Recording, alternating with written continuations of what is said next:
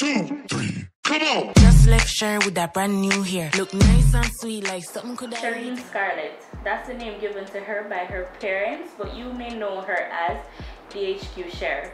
That is who we have in our seat this week for one-on-one. We're going to have a chat with her because you know her as a dancer, but today she is a full-fledged businesswoman. I'm talking hair, beauty products, nails, anything you want, Sher have it. Hi Sher, how are you? Hi, and it's Sher Luxury Doll these days. See, not DHQ Sher? No. Sher Luxury Doll. No, the DHQ Sher was 5 years ago. Okay. Yes. Alright, so let's start with a little bit of fashion icebreaker because we know hair, makeup, beauty, that is your industry right now. Colored hair or classic black dresses? Colored hair. Colored hair. Is that still the dancehall in you? No. It's just sometimes you want to have a different look. You don't want to look the same every day. So, like for me, my little go-to out every day to go is black. But when I want to run out or rush out, colored hair. Yeah. Summertime, colored hair is the thing. Lengths and colors. Okay. Sneakers or heels? I'm not a girly girl. I feel you. If I'm doing an interview, if I'm going out with my boyfriend, of course, I'm a heels girl. Yeah. But day to day, I'm a slippers and a sneakers kind of girl. What's the worst style choice that you have ever made? You know you always look good on the gram and thing, but do you always get it right? Not necessarily. Sometimes like deep cut clothing, you'll be walking and then your boobs is outside and you not even know. Alright, what item of clothing can a man wear on a date that will be a complete turn off for you? Dirty shoes. Me and the dirty shoes, man, they're not going to work. Alright, so a lot of persons were introduced to you in the dancehall industry, the dancehall space. They know you as DHQ Sher. Yeah. But as you said in your introduction, you're now Sher Luxury Doll. When did you decide that you wanted to step away from dancing and the dancehall space?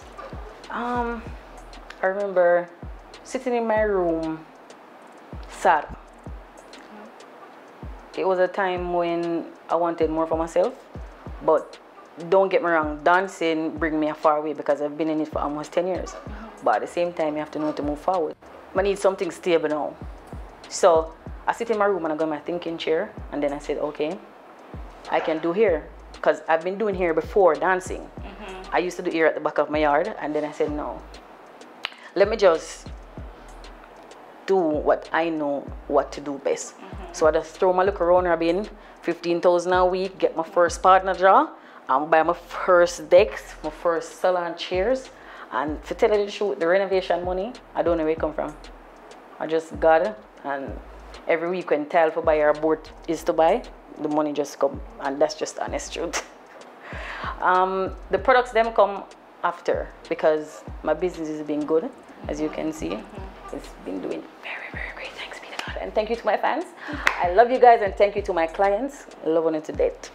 Alright, so you spoke about, you know, your talent for doing hair that you started in your backyard.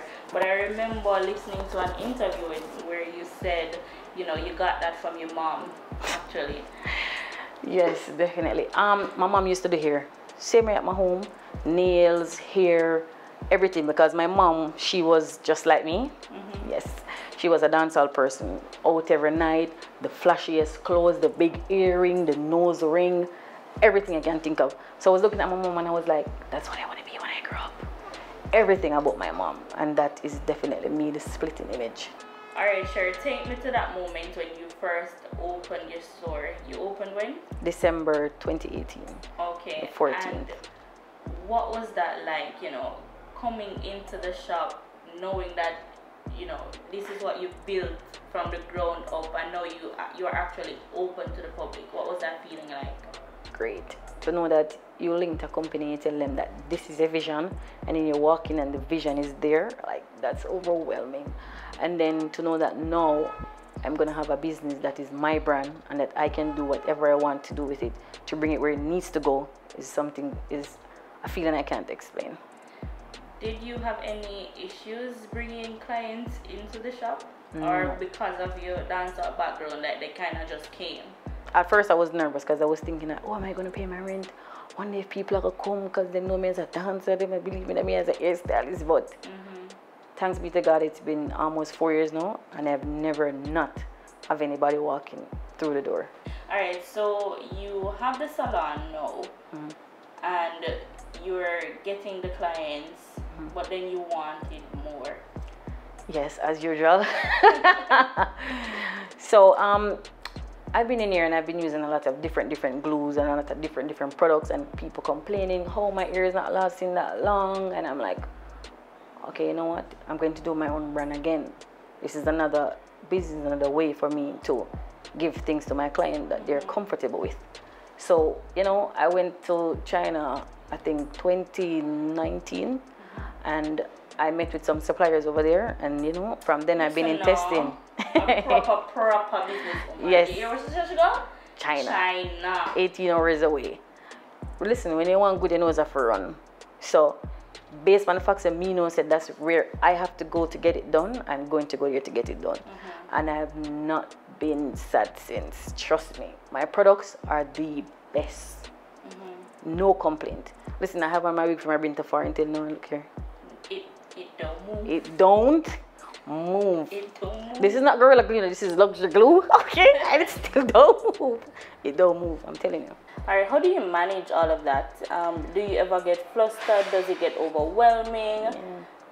It's tiring keeping track of investments, keeping track of your stocks, how much is there, but because you handle everything, even your books? Everything. But for the books part, you're not gonna get everything one go.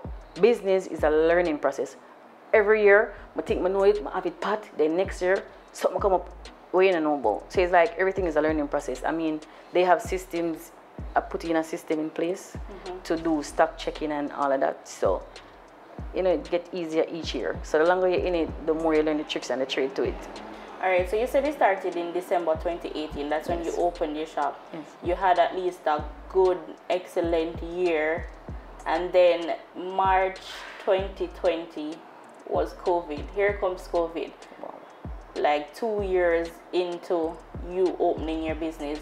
What was that like? Because when people don't own them now do that year. It was sad. It was a bad experience for me, and I know most persons with salon business, because remember, they don't have us as essential workers. So at this point in time, I have to go in my thinking chair yet again to see what am I going to do to keep paying my bills, because at the end of the day, clients are not going to walk in to do their hair. Nothing is keeping, nothing not going. So what I do is I just use myself again.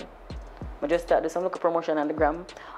Promote a business here, you know, for persons that have online business. But the products was still shipping out. So that's what keep me going. Products was still shipping out because, you know, the persons them overseas was more freely than us here. They could have moved about and party. So that is what so your mostly overseas saves me. clients Yes. kept your business afloat during that time. Yes. And persons on Instagram that does promotional businesses. So I promote for them and I get paid. All right, so we've moved into launching your business, to you expanding your business. Yes. What else is on the horizon for you as a businesswoman? I mean, I don't want to jinx myself. I But don't want to. I'm sure. I have a lot coming. You're always that you're the Because listen, trendsetter can't just tell you their business, okay? They just drop things and let things happen. But I have a lot coming, and I have a lot doing now that I don't want to jinx myself. And I think a lot of persons do that, talk about stuff before it happens.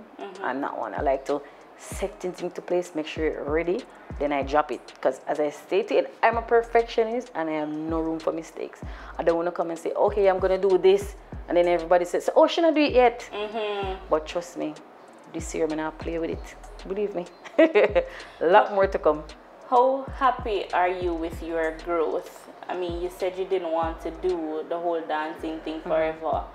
How happy are you that you made the decision to transition to business and then the decision to grow that business? How happy are you? 100%. Because now I can say I'm a house owner. I can say I own cars. I can say I started another business from this business. So right now I'm in a great position than I was 5 years ago or even 4 years ago. So this was the best decision I ever made in my life. Business is the way to go. And the only thing is you just have to know to run your business. What's the best piece of advice that you got during the whole entire process? Something that somebody said to you that kept you going? Always put your business first. And that's the best advice. So, I'm not about to come and share shop without no money. No. Up with no money no. and come. Don't friend up my business. Don't joke it out. My wigs are expensive. Products are expensive. To ship them in is expensive. So, I have to just know that business is business. At all times. Whether you're a friend, whether you're family, whether you're a client. Business is business. You have obviously learned a lot over the last 5 years. Somebody out there who wants to start a business but are afraid of taking that leap, what would be your advice to them? Start your business. Don't be afraid. My best advice is make sure that what you're going into is what you love, because if you don't love what you're doing, you're going to joke it out and you don't have no room to joke because you're spending money. Business takes money, it takes time, and it takes knowledge. So it's a learning process. It's going to be hard. Just know that you're on this journey to do it, and just do it and stay focused. Solid advice. I mean, what do you want your legacy to be when all is said and done? So people have probably forgot now completely that you used to dance. We don't see you dancing anymore. I mean, the only face that we really see is the luxury brand. Yes. So what do you want your legacy to be? I want my legacy to be Sher, the hair guru. You know? The hair guru. Yeah. And the brand itself, I want them to remember that this product is the best. Because I don't joke about my products. I take weeks, sometimes months into production just to make sure that I'm putting out the best. So I want them to always remember that Sher always do her best and she put out the best. Whether it's hair, whether it's glue, whether it's skin product, whether it's waist trainer, whatever I do it to my best ability. It was surprising, because I thought people had loved me more when I was dancing. But now turning into a businesswoman, you realize that other persons bigger than you start look up to you even more. It's a different thing now into my business. Like persons used to call me, how much to book you? You tell them 2,000 US, them ball. Like now, they can't tell me nothing. They know that you're taking me out of a shop that I can make that within a day. So now you have to talk real money to me. So now you have to respect me. So you understand? Talk to our nice. Yeah. So now it's different. I already had another level to my name. So now you can't price me. I'm already been priced. And you know that my expectations are here. So you can't come to me with a joke money. You have to talk, not joke thing. You have to talk serious to the doll. Yeah. Talk serious to the doll. Yeah. Alright, thank you so much, Sher. Thank you again. This was one-on-one with Sher Luxury Doll. Sher Luxury Doll. Yes. You heard her journey. You have seen her growth from dancehall to businesswoman. Yes. Talk to her nice on the streets. Crazy. Girl of our brand and thing. Yeah. Doing good things, making boss moves.